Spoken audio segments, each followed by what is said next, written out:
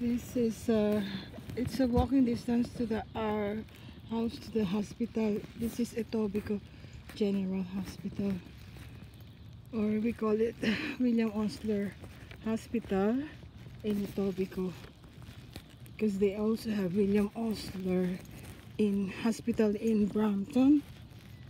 And so this is the Etobicoke General Hospital, or also known as William Osler health system. Okay, this is a renovated site already. Usually have a medical building here for medical clinic, so they have a renovation. So that's a new Etobicoke Wellness Center. That's the hospital here. So that Etobicoke Wellness Center, it's include that doctor's office and also some of the ultrasound procedures.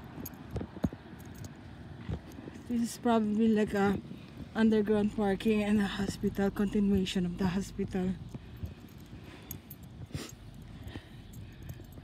This is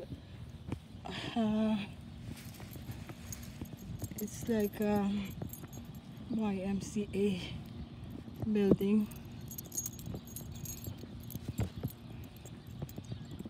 I don't know if this is a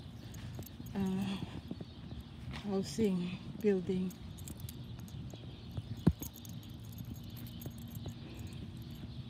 Okay, like a condo. It's San Antonio Manceta building. It's an apartment building.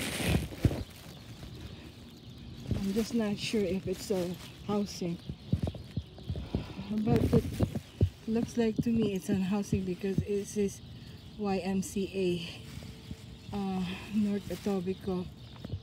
For me it looks like a housing that is an apartment. A housing means people who is on low income, they can qualify for a housing like apartment or a house that they pay only like small amount of rental rent. Like for example, my girlfriend used to rent a 3-bedroom house for $800. It depends on your income. If you're low income and single parent, you can qualify. We also have here senior citizen, senior home for housing, also for seniors. So I remember my mother-in-law during 1996.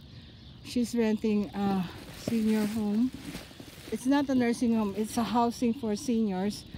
I think she paid $250 a month. That was way back during 1996.